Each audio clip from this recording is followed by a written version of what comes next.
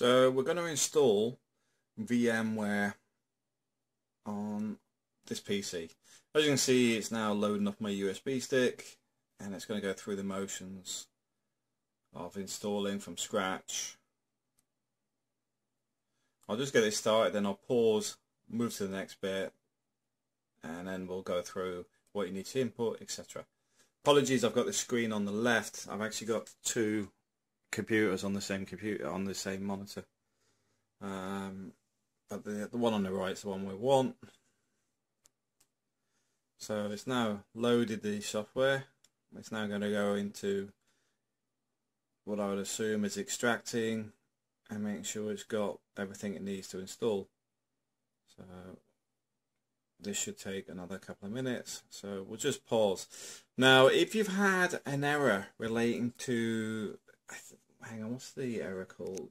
It's a, hang on, sorry, hang on a second, I actually had the error myself. It's actually relating to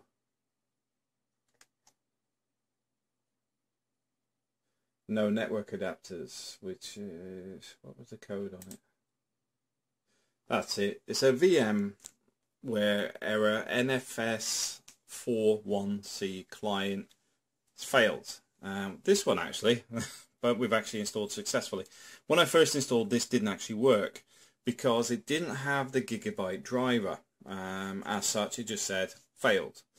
Now, this software, I believe, only works on a minimum of 10, 100, 1000 base network cards. So if you don't get the network card to work, it basically won't install. So with this, there is a way of installing the gigabyte drivers, but there's also a way of doing it with other drivers, but you'll need to hunt down your actual drivers for this software. But if you do get that error here that says NFS41 client failed, it basically means it didn't find your network driver, and it's got compatibility issues. So here we go. We're going to go into the install now. It would put white text so you can't actually see what I'm pressing. So press enter. Yes, we accept the license agreement. It's now looking for what hard drives are available.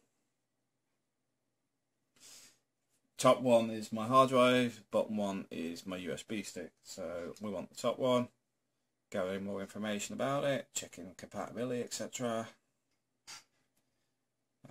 Well, is it okay to delete everything? I hope so. Choose your language. I was at the bottom, United Kingdom. And create a password. Obviously I'm not telling you what mine is.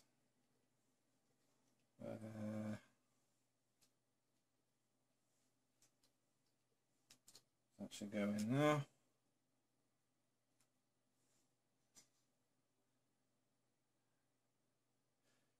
Yeah, go for it, do whatever you like. And we're off for an install. I'll pause for a minute. Install's finally finished. As you can see, it's got a trial on it for 60 days, then you must input a key. For the free version, I think you can just get the key off the website, which I already have in my email. So it might be worth doing that now before you start messing around with it, so you know it's done and dusted. And then you don't have to go and look for it. We're just about to reboot and let it log in. As it says here though, remember to unplug your USB boot or your DVD drive, your CD, whatever you installed with, so that it'll just boot straight in. Alright. As we're now booting in. Let's see how quick it boots up.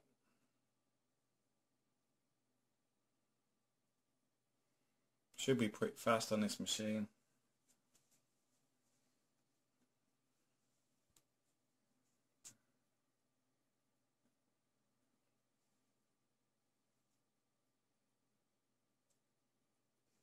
We're getting there, we're getting there. I just want to show the boot up because then if yours hangs or something you can compare it to the one I've just installed to see if you've actually got a problem or whether it's actually just slow. at the moment. Everything just seems to be going in smoothly, although a little bit sluggish. I might just change this over to a solid state drive. Okay, it's now starting the services. As you can see, that took a few minutes to actually boot up. Okay, so it's now telling me I need to log in here. 192.168.1.102. So I've got another computer up here, so we can actually do it while I'm sat here. So it's 192. Oh.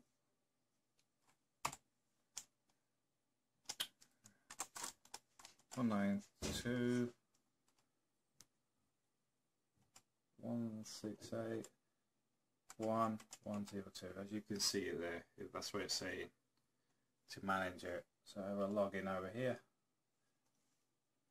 Security. Continue to this website. And here we go. We're now alive, and as you can see here, it's recognised that I've gone in. So that screen can basically be switched off now. So we've installed our VMware ESXi on our server, and now we want to log into it. This is our IP address, and what it's saying is download vSphere client for Windows. So you want to go and get that, and when you do, just to install it, and we're going to open it up here. As you can see, that IP is the same as what we input here.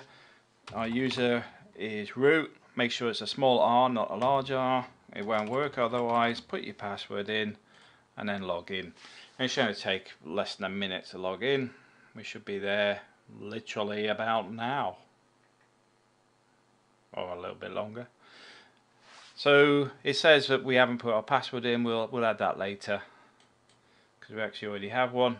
And from here we want to actually click on here because this is our actual machine, and we want to go into our configuration and set up our system. So the first thing we want to do is configure our hard drive. So we'll go into configuration. Let's have a look. Storage. And it's already created data store 1 using my drive. So it's already given it 457 gig for the initial drive, but this is where you'd add your extra drives. But currently I've only got one drive plugged in because we're on an install. I've got another 6 to add. Now the other thing you've got here is your license features. As you can see here, it still says we're in evaluation mode with an expiry date. So this is where you would add your configuration details.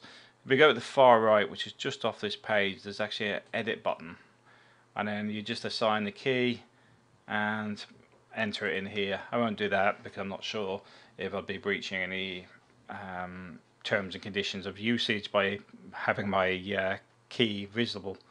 But the whole point is this is where your main configurations are. This is where you do most of your work. Very little is actually done directly on the server. So you basically get your server set up, get it booting on LAN or whatever, and then shove it in the corner out of the way because you're not going to need it too often because everything is done via this software. Hope you enjoyed the tutorial. Thanks for watching.